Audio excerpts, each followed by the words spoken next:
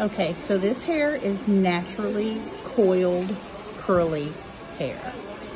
What we did is we flat ironed it enough to be able to tell the ends and what needs to come off. So I'm going to blunt cut the worst of that off of there. And then I will turn around, twist it, and come out to get these ends so that she can not lose much length, but have all her frizzies off, so when her hair is coiled, it looks perfected. So another way to achieve layers when you're trying to preserve length, and remember, underneath all this is coiled curly hair, you're going to over direct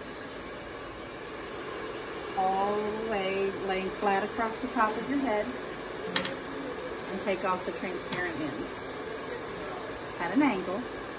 So that will produce